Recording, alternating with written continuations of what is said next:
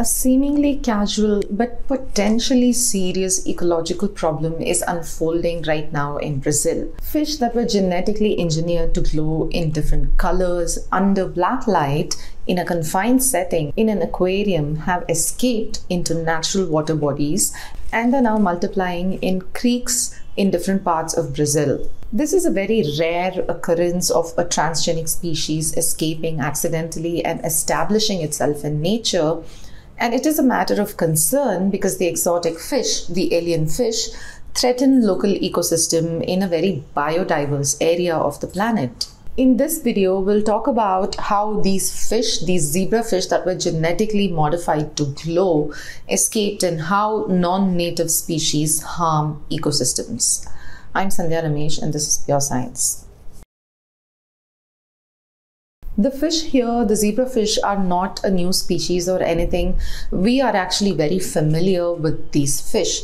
Scientists have worked with them for decades, especially to study genetics.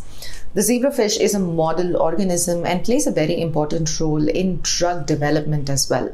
It has regenerative abilities and has been used in a lot of gene editing research. Zebrafish is very common to South Asia and is actually in fact native to the Indian subcontinent. It is found in the Ganga and the Brahmaputra. Fish farms have spread them to the whole world. They live in shallow waters like lakes and ponds and even rice paddies, and in waters that are murky with some vegetation.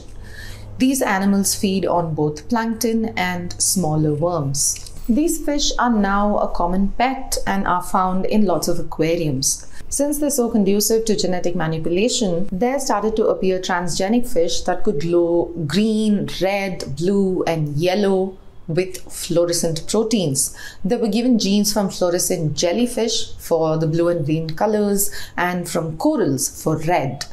These were first done for research purposes, but a company trademarked and patented them in 2013. They are sold now under the brand name Glowfish by a Texas-based company and come in a variety of glowing colors.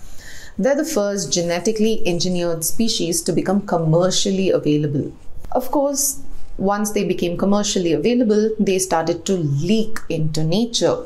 In 2014, a single glowfish was found in the wild in the US, but it did not reproduce, likely because it was killed by a predator. But in Brazil now, for the first time in the southern hemisphere and for the first time in the wild, these transgenic glowing fish are now mating. In 2015, these fish were first spotted in slow creeks right near an ornamental aquaculture center. The fish likely escaped from one of these centers' 4,500 ponds, all of which drain water into these streams. The ones that glow red and green especially are more vivid and bright even in natural light. But in these streams, the fish don't have any natural predators, so they are thriving there. By 2017, they were found in 5 different creeks in the southeastern part of Brazil.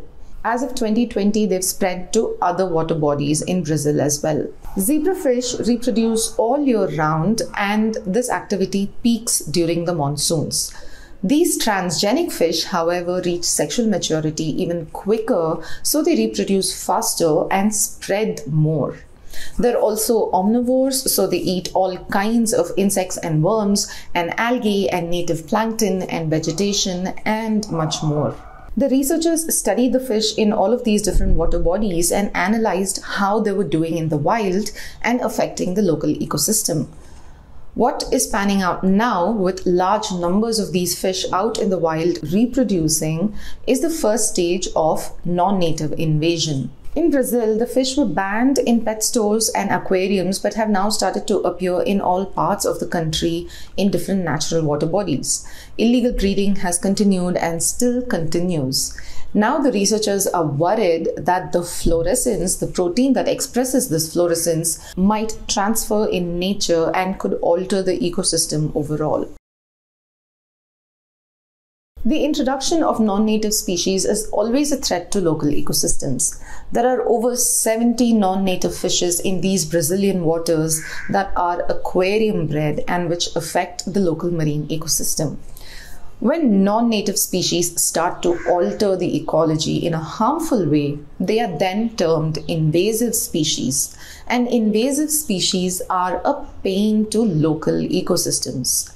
They reproduce quickly and they spread rapidly. They outcompete native species for resources and can also kill them. They typically coexist with native species for a period of time before taking over, as the process occurs over a period of time. Invasive species can also change ecosystems quickly. Plants do this especially by interfering with nutrient cycling and water cycling. Invasive animals can be destructive in other ways. One of the best known historic examples of invasive species is the brown rat that came from China and was introduced into the Pacific Ocean islands like New Zealand and Hawaii by explorers. Here in these islands, they destroyed birds and reptiles that were native. Humans are the biggest invasive species, of course, and humans have also taken animals like dogs, cats, and rats to various islands and parts of the world where they did not exist before. Island ecosystems have evolved for millions of years in isolation, and therefore they're the most affected by the introduction of invasive species. Australia, such a large country, is one of the best examples. Cats, rats, and rabbits were introduced into Australia in the 19th century by settlers, and they led to degraded lands that were overgrazed by rabbits. Dogs and cats also killed other native species in the country. The cane toad was brought in to kill beetles in sugarcane fields, but ended up killing very important native species like bees, as well as killing larger animals that consumed them because they were poisonous. A famous invasive species ongoing rivalry is the one between the Burmese python that was introduced to Florida and the American alligator right now. In many Pacific islands, snakes were brought in to control rats and other rodents, and they have since caused the extinction of various birds and reptiles and even bats. Marine ecosystems have also not been spared by the effects of invasive species all over the world. Another major side effect of introducing non-native species is disease.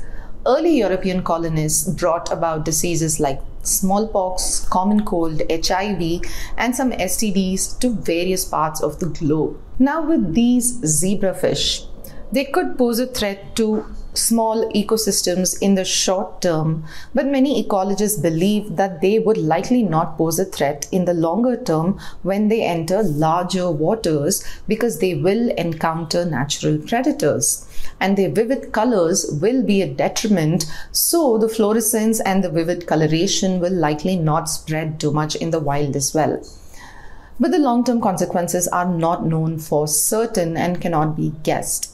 With commercial exploitation and subsequent illegal breeding of transgenic animals, there is always risk, and this case is yet another example why more stringent regulation is required in the pet trade and pet breeding business.